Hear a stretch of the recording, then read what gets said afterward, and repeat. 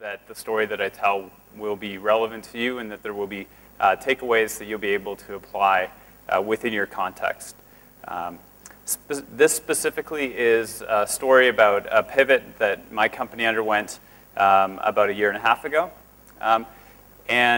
So it's really targeted at people who either have recently gone through a pivot, and maybe we can commiserate a little bit, or for people that are working at companies that are considering embarking on a pivot, and this may give you a bit of a sense of what to expect.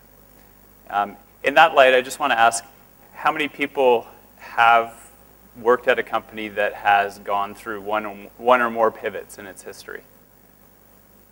Okay. And how about, does anybody see a pivot on their horizon? Okay. All right. That's actually more or less what I expected. How many people don't know what a pivot is? That's totally fine, because I'm going to be talking about what it is. Great. Okay.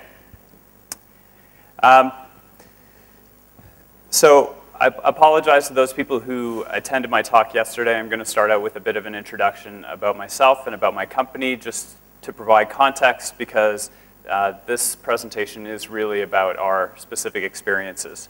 So starting off in terms of who I am, I'm the product lead at Pulse Energy. My Twitter handle is up there. For the presentation I did yesterday, quite a few people tweeted about the things that they found valuable and interesting during the session. I'd like to encourage you as well to do the same thing. I really appreciate it, and I will try and respond to any of the points that you bring up over the course of the presentation. So in terms of my Agile experience, I've been doing Agile for quite a long time. I started in 2000, working for a company in Sweden that I convinced to adopt extreme programming. That got me hooked. And from then I moved on and worked for ThoughtWorks for quite a few years, including spending 1.5 years here in Bangalore. And during that period, I had the pleasure of being in a position to organize India's first conference on Agile software development, together with Naresh, who's the conference organizer. And so it's very nice to be invited back and see the extent to which this conference has grown over the intervening, I think it's been about 6 years.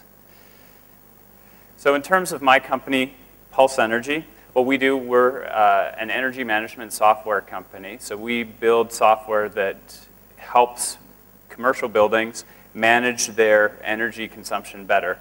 And what we do is we provide services to energy utilities that they can in turn offer to their commercial customers.